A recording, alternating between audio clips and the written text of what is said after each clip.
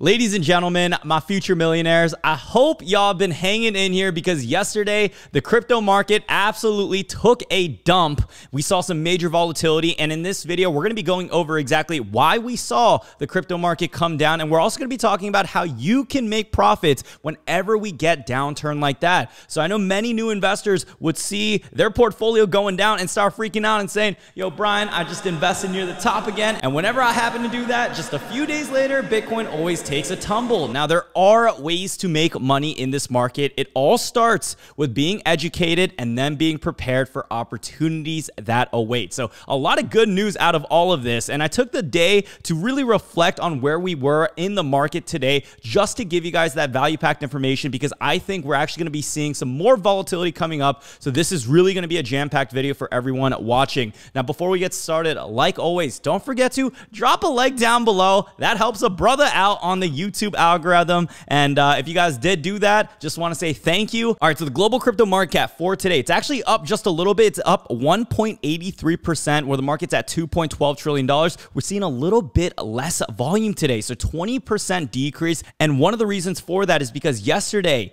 we saw a ton of different liquidations accounting for more than $3 billion in long positions. Now, depending on what exchange you were looking at for the price of Bitcoin, they're always going to be fluctuating. Huboy actually yesterday saw Bitcoin slide under $40,000 on their platform. Data from Skew by Coinbase also shows that more than $290 million worth of Bitcoin future positions were liquidated on Huboy, the second most behind Bybit. So Bybit was at $711 million worth of liquidations. Huboy, 293, Binance, 117. And if you are a newer investor and you don't know what Bitcoin futures are and why these liquidations are so important, so Bitcoin futures enable investors to gain exposure to Bitcoin without having to hold the underlying cryptocurrency. So this allows you to leverage the money that you may not have, and it's going to extend the amount of reward, but also put you at risk. So whenever Bitcoin falls to a certain threshold, the exchanges are going to go ahead and sell off your positions. They're going to liquidate it whenever we see mass volatility, and that's when we get the ball start falling, and that's why we saw this enormous candlestick yesterday. So if we go to the block crypto, we can also find some additional data showing those Bitcoin liquidations happening also here as well. The long liquidations seem to be congruent with most different articles that I've been seeing, prioritizing Bybit and Huboy as the top, and then followed by Binance and the other exchanges alongside them. Because the price of Bitcoin was going down, we didn't see any type of short liquidation, also known as a short squeeze, which we've encountered before in the past, where you'll notice even on a day like July 25th, you'll notice this large green candlestick, similar to the opposite of what we experienced yesterday. Now, before we talk more about how you can make money in a market where the market's literally losing money, let's talk about the fundamental reasons why yesterday actually happened. So there are two main reasons. One of them is the fact that yesterday was El Salvador's first day of adopting Bitcoin. Now, with regards to that, thousands of people were planning to buy $30 of Bitcoin to celebrate El Salvador and hashtag Bitcoin Day. It was a trend that we also saw over on Twitter, where everyone was going for that hashtag Bitcoin Day. Let's all buy $30 of Bitcoin on a coordinated time slot,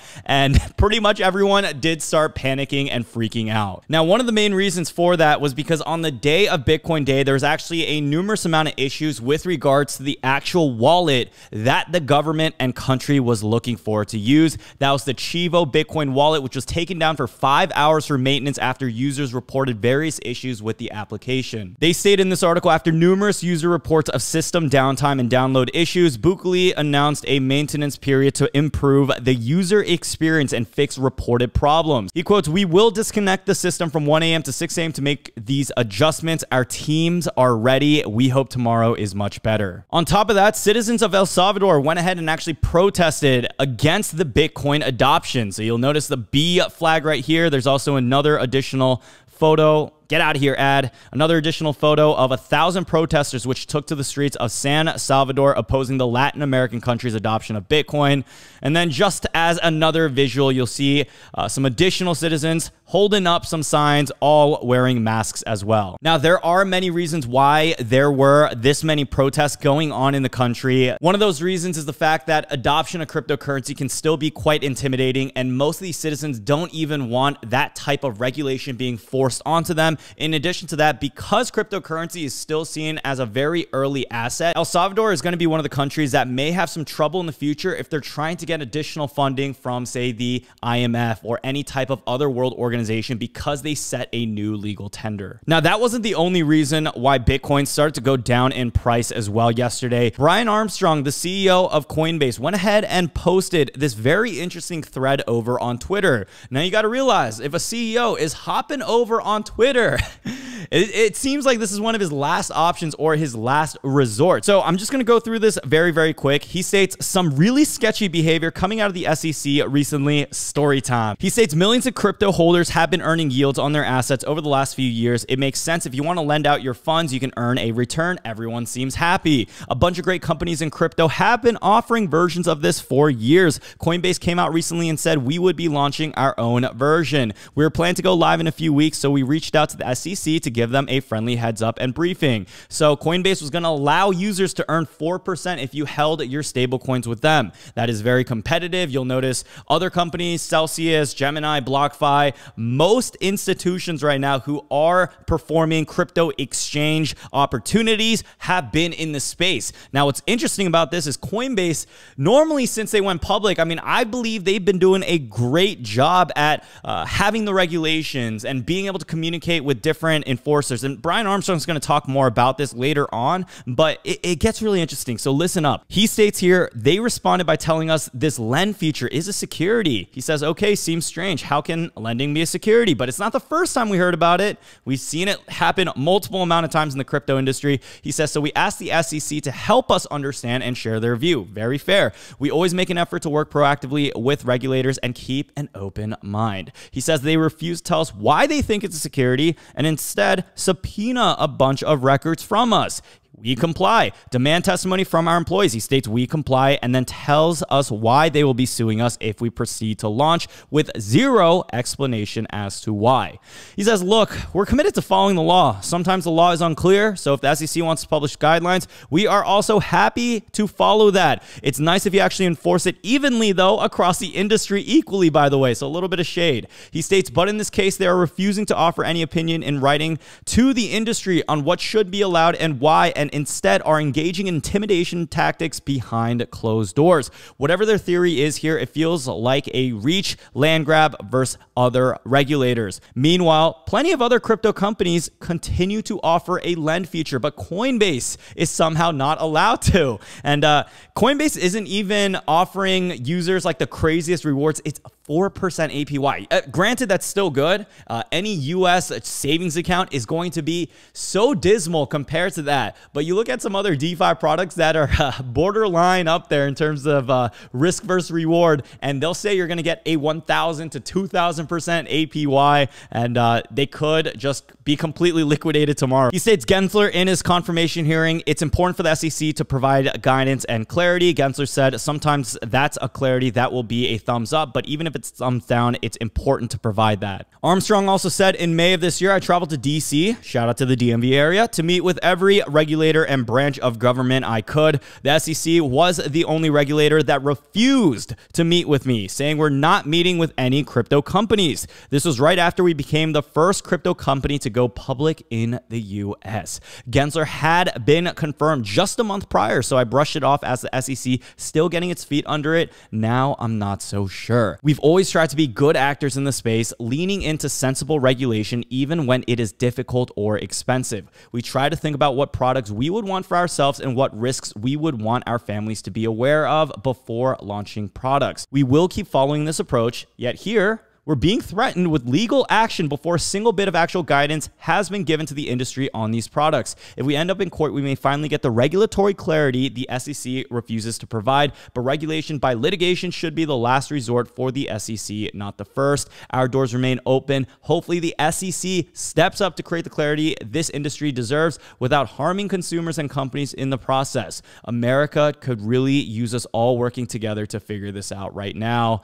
Mic drop. So this right here, in my opinion, was definitely a great move by Brian Armstrong, only because Twitter and the amount of reach that you get, and in terms of clarification on some of the shadier work that U.S. government regulators may be trying to implement against with the adoption of cryptocurrency, it's good for us to be aware of this, and that way we know proactively what we should be on the lookout for. And on top of that, voices and numbers can be heard. So it's always going to be great if we can get that awareness to have the public support on it. So with all that being said, markets have been fairly interesting in the last 2 days since we had that major crash. So what you'll notice, even with the 7-day charts, I believe yesterday was just a mix of over-leveraged positions, which got liquidated once we had a little bit of bad news on top of buy the rumor, sell the news with Bitcoin Day happening as well. Now, in addition to that, in the past 3 months, we've been making some pretty incredible strides going into the market, starting at a low of under $30,000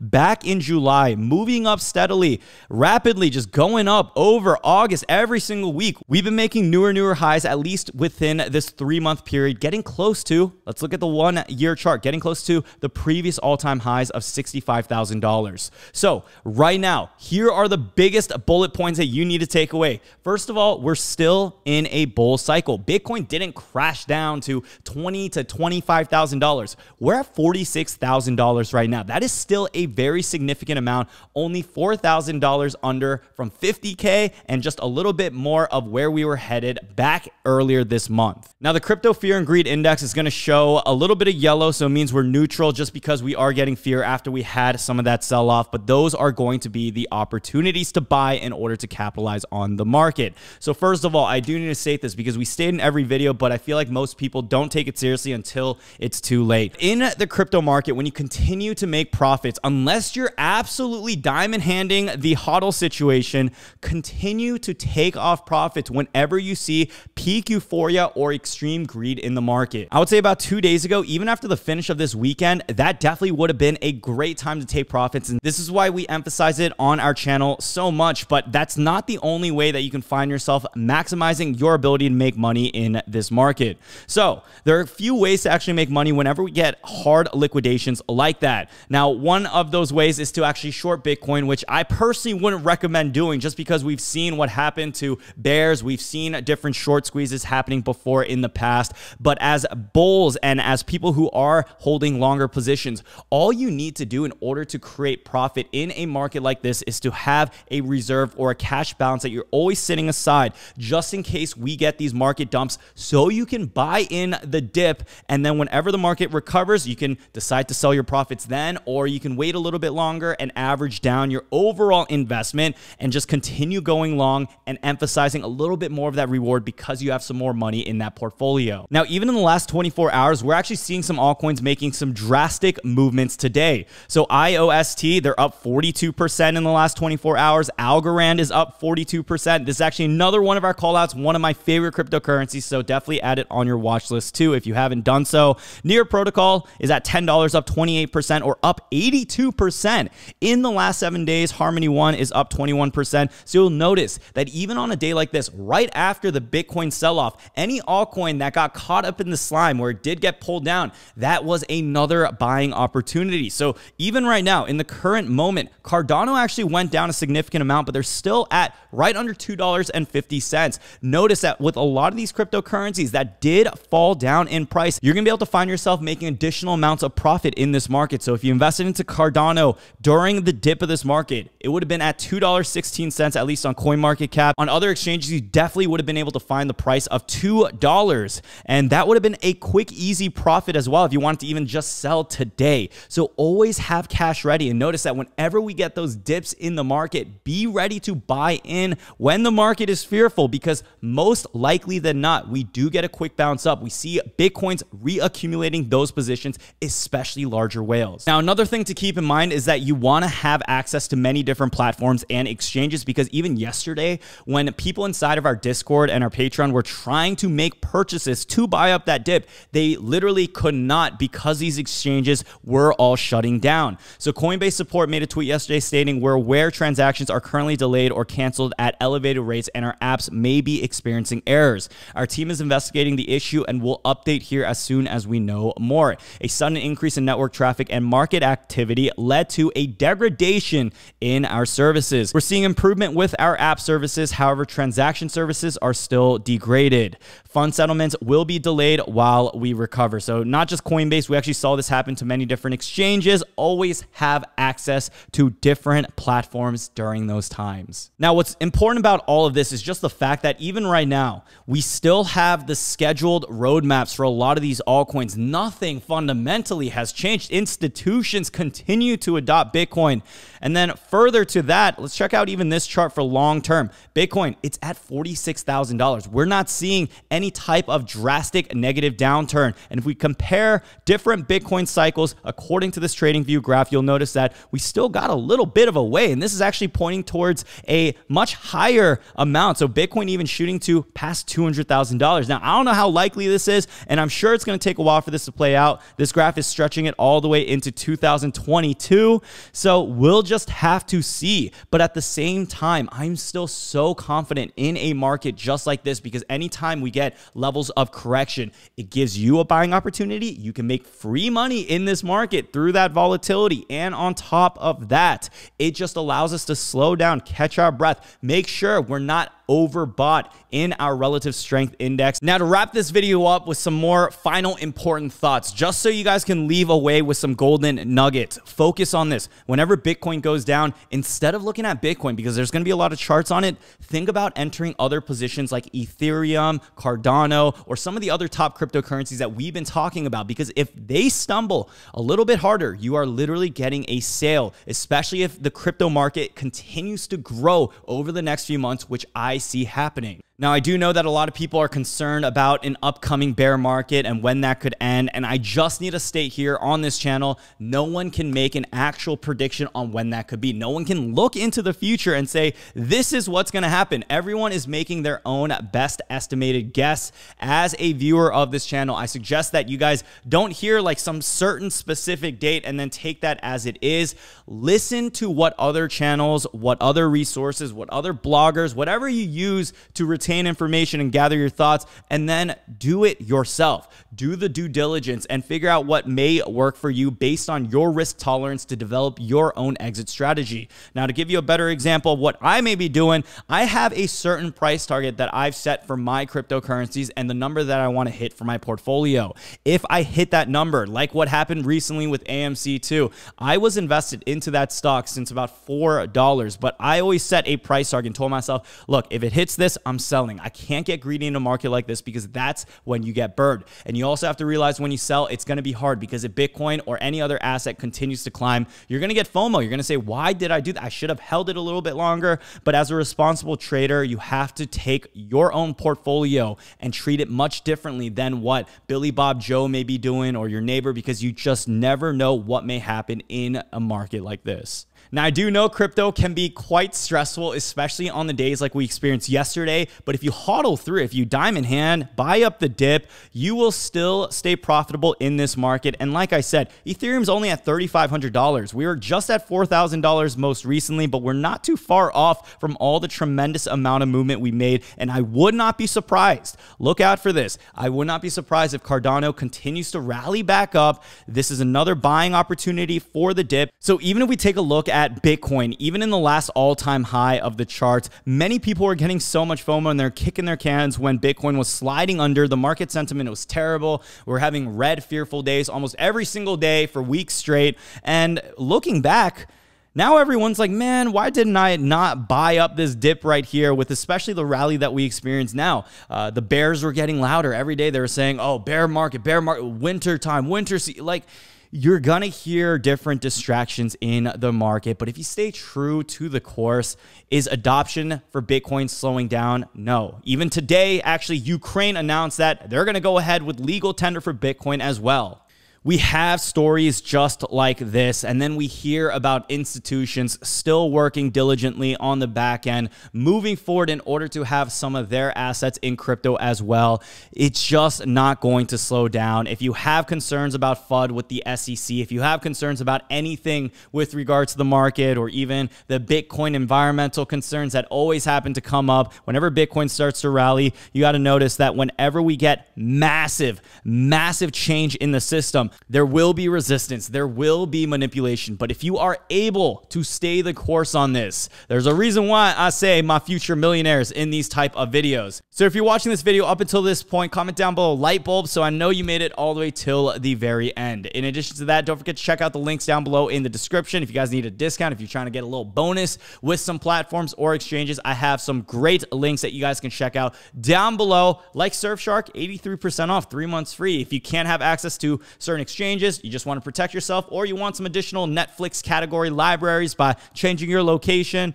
you can check out Surfshark, 83% off, 3 months free using my link down below. Follow me over on Instagram if you haven't done so already. Link down below at Credit Brian. They're going to be fakers, impersonators, scammers that end up DMing you with a fake version of my account with fake followers, fake likes. Stay aware of that. Be very cautious because I will not be actively DMing y'all saying, hi, did you invest into Bitcoin today? Check out. We're not going to be doing that. But what we are going to be doing is going to be opening up some more additional spots to our Patreon because y'all have been absolutely crazy about that and have been asking me day in and day out, Brian, when are you going to open those additional spots up? So check out the link down below if you guys have been trying to get into the group because I have opened up some more spots at the time of this recording. Thank you to all members inside of the community. We've been having some extremely good conversations going on, and I appreciate every single one of y'all for viewing this video here today. Thank you all so much again for tuning by. We will have another update very, very soon. But in the meantime, take care. Have a great evening, wherever you're watching this from, and peace out.